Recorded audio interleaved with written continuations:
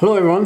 The other day I saw a video by Dylan Johnson talking about what his base training season looked like, and I thought, being that it was such a good video, I thought I would share mine as well, being that, you know, knowledge is power and the insight could help you and give you more context. So first of all, I had probably like the worst start to a base training season that I've ever had. I've been ill in base season before, but never had the virus.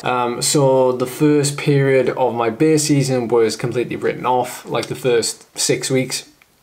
So everything had to get pushed down quite a bit. So I didn't really start training until I think it was like the end of December, early January. And by that time, my FTP was around the 310 to 320 mark. At the minute it's now, well, it's March the 29th. My FTP now stands at 352, which is the lowest it's ever been at this time of year. And I've been training for almost 10 years with a power meter. My highest FTP, ironically, came in August and September last year, where my FTP was modeled to be in the high 380s. That was at 60 kilos. My CTL fitness number was, I think, 35 when I managed to get myself back on the bike in early January. And right now it stands at 104. My season is not as black and white as it used to be, where you start road racing and you don't really do anything else between the months of March and September.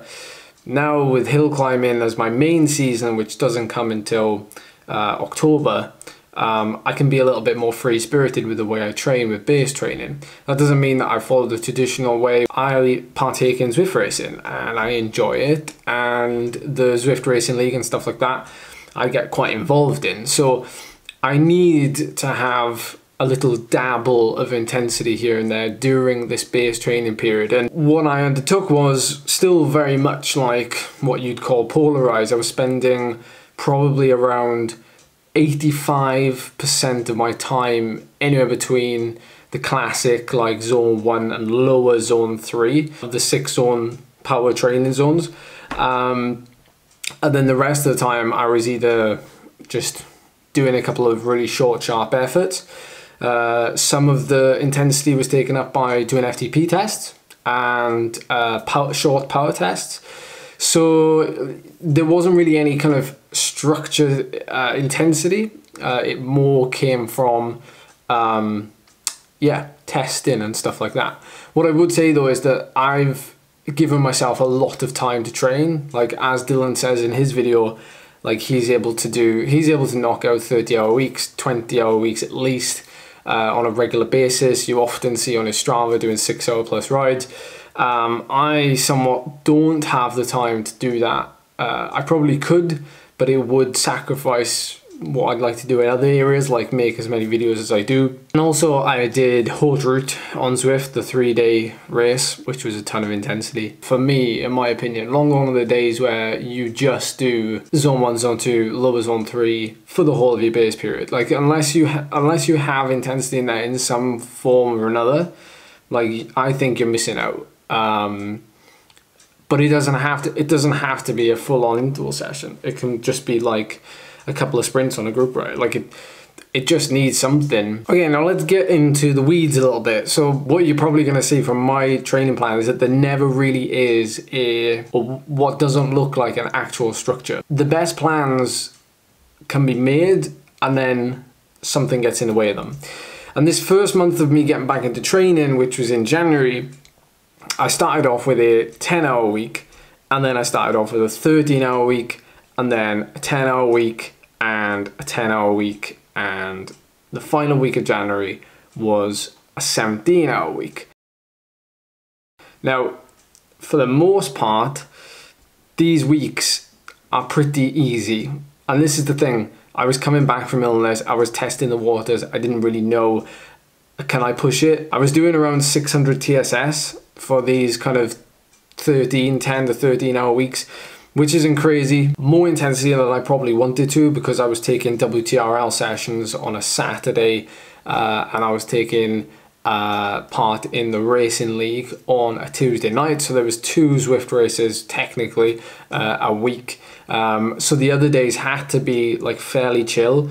Otherwise I'd just be like, what is this? So as you can see, January was a bit of a shambles. However, I did a test at the end of January where I got a new FTP, or an updated FTP rather, of 333 watts. So I'd gone from a modeled FTP of around 310 to now 333, which then equaled my lowest ever FTP on record. At this moment in time, my CTL sat at 80, which was a pretty good increase. But what happens in February is that 80 turns to like 90.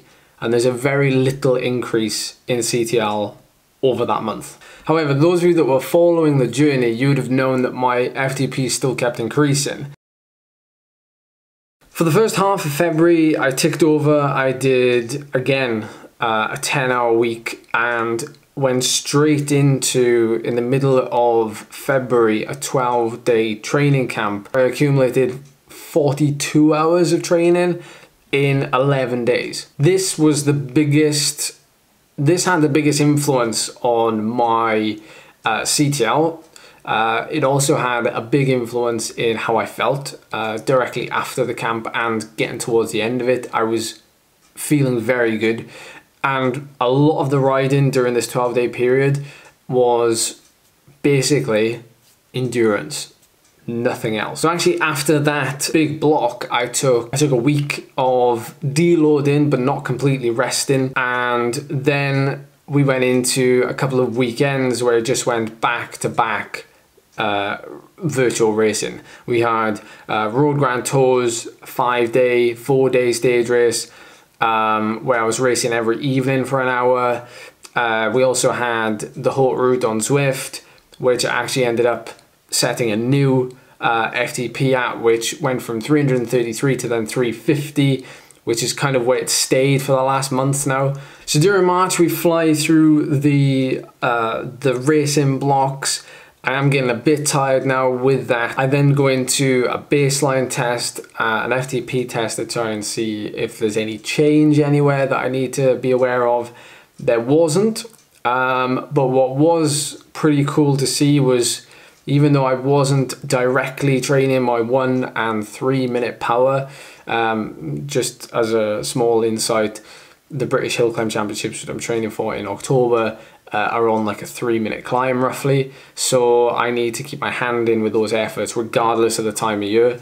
So me doing these 1 and 3 minute efforts off the back of no intervals targeting them at all, we actually did the first lot in the middle of February, and then I retested those on a standard ride in the middle of March. There was I think it was an increase of 3 watts on the 1 minute power, so it went up to like 606 watts, which is just over 10 watts per kilo for a minute. And my 3 minute power went up from 444 to 470 for the 3 minutes. So pretty significant jump in just a space of a month, with like very little structure in terms of focusing on those. So that is great news. And as you would have seen very recently, and it's kind of why I wanted to make this video, I know Dylan had jumped into it a little bit, talking about base and endurance and everything else, is I've just got done with a 300k ride, which you may have seen. I'll put the link up here.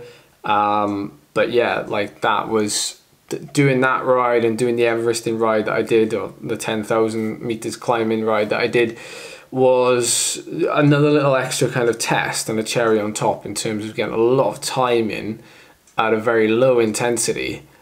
Hold up, edit ed here, edited.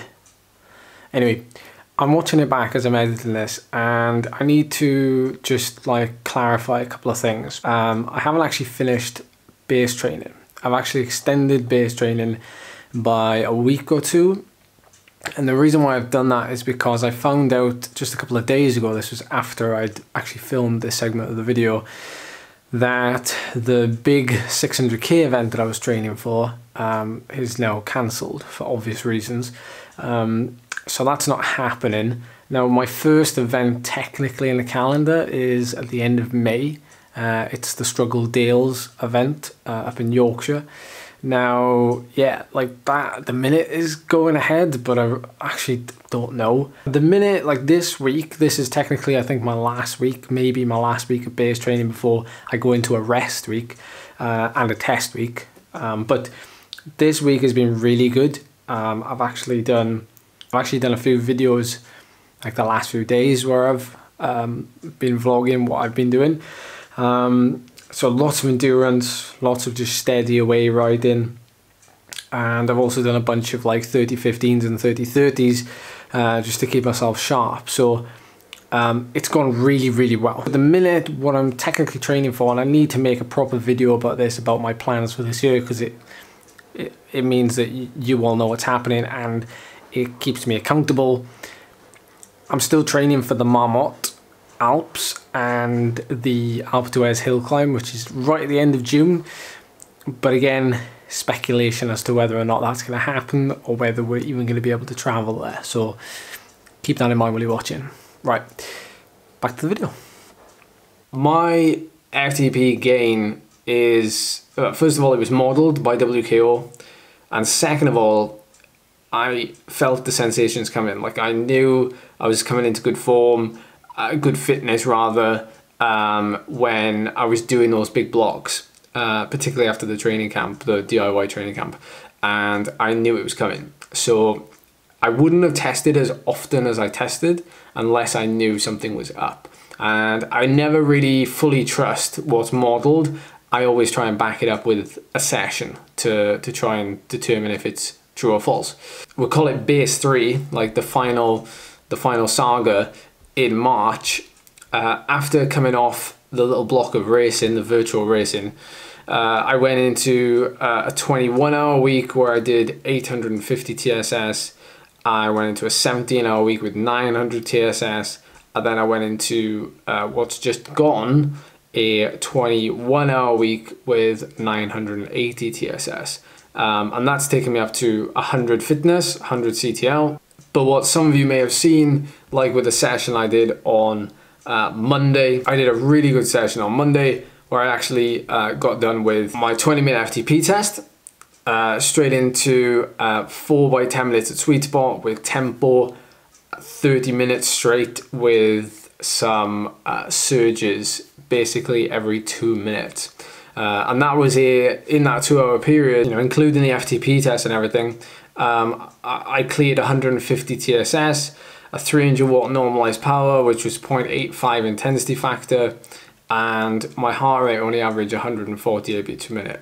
And so to me, it's another sign that things just keep climbing and climbing and climbing. And, you know, to be brutally honest, I've substituted during this period of time like really long rides with slightly shorter rides with a bit more intensity. And sometimes, like I said, you've got to be adaptive. So I do get this question quite a lot, but during this period of time, over the base period, I've done no weight training, nothing like that that's been following a structure. I usually just kind of do whatever I think is fun and I can enjoy doing, like bodyweight exercises, leaping, jumping, bounding, good for your bone health and everything else, but nothing structured. Just do what you want to do. But for me, I've just been trying to get what I can out of this period of time. Like what can I get out of my week? What can I salvage? If something goes wrong and something gets in the way, what can I then salvage from that week? You know, if that means dropping threshold intervals and replace them with tempo intervals and I go for a longer ride, then so be it. So it's like a constant process of tweaking and adjusting. You know, the best, like I said, the best plan is not the one that you fill in and it's there for like 6 weeks in advance and then you don't stick to it. It's the one that, you know, although it seems annoying, but like I rarely ever have green days on Training Peaks, to be honest, because I'm constantly changing things around and making things fit and suit. It's frustrating, but it still works. That's how adaptive training works, you know. So that's my base period. I hope you enjoyed this video, and if you haven't watched Dylan's video as well, that's a pretty insightful one. So yeah, thanks for watching.